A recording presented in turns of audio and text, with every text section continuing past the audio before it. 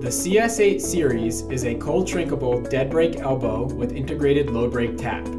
This range-taking accessory combines multiple components into one product, making installation simpler and more efficient. Each cold shrink R-800 has a factory-installed stainless steel fastener within its contact tube. This video covers F-style fasteners only. Installation instructions vary by fastener type, and it is very important to identify the fastener type before proceeding.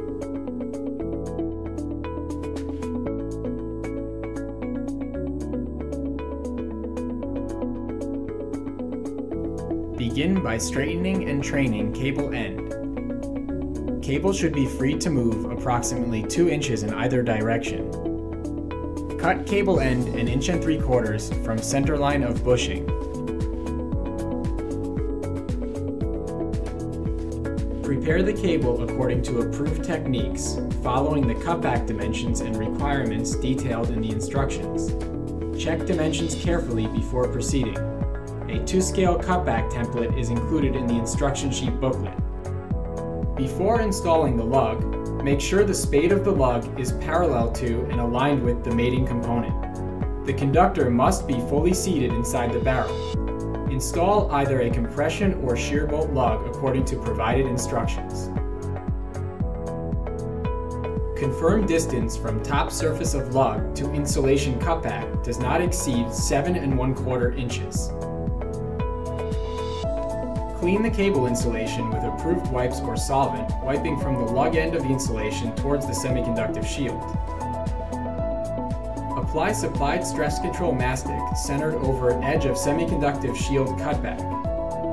Apply the mastic with light tension so it slightly stretches and completely wraps the cable.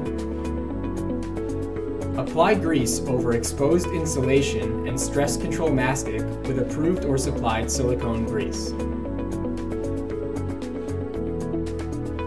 Install CS8 onto cable until the lug is fully seated within the housing. A cutaway view illustrates the full seated positioning of the lug spade inside the CS8 housing. Hand tighten stud fully into mating part so no threads are visible on the bushing side. If any threads are visible, confirm correct stud is being used and confirm bushing and stud are not damaged or cross-threaded. Using supplied or approved silicone grease, clean and lubricate the dead brake interface and bushing. Inspecting through the dead brake interface of the CS8, visually confirm the lug is fully seated within the housing. Grip power cable directly below CS8. Placing one hand on the body, lift together into alignment and seat body onto mating part. Warning: the stud must go through the hole in the lug. If the stud misses the hole in the lug, the assembly will be incorrect and will fail. Insert supplied disposable hex tool or approved alternative tool into CS8 load brake interface and engage hex broach of fastener. Rotate tool 2 to 3 turns to start thread engagement. As an additional check that the stud is through the hole in the lug, tug on the power cable. Only a small amount of movement should be possible. Any significant movement of the cable indicates the assembly is misaligned and the seating step should be repeated. Drive the assembly to the full required torque of 50 to 60 foot-pounds. The supplied hex tool will yield once that torque has been achieved. A final tug on the power cable should result in no movement at all, as the assembly is now completely torqued. The provided shipping cap may be reinstalled on the load brake interface to keep the interface clean until a mating component is installed at a later step. Grasp the removal ring and push it against the core flange. Twist so that the cutting teeth break the tape on both sides. The core may be removed by hand.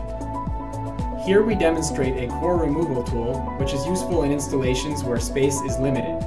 Insert 1/2 of the core removal tool and pry slightly to make room for the second half.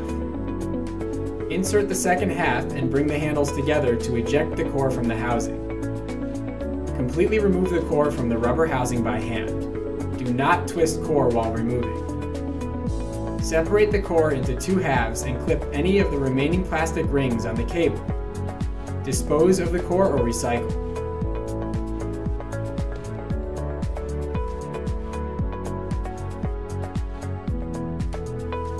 Apply sealing mastic as close as possible to folded back jacket seal, while maintaining complete overlap of previously applied jacket mastic.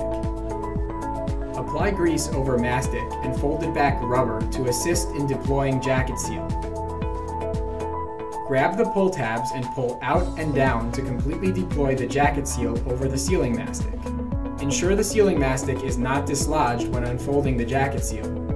Install mating component on the load break interface of the CS8 using the instructions provided with the mating component. Install a bleeder wire into one of the available grounding eyes on the CS8. Ground the metallic shield of the cable according to appropriate or approved practice.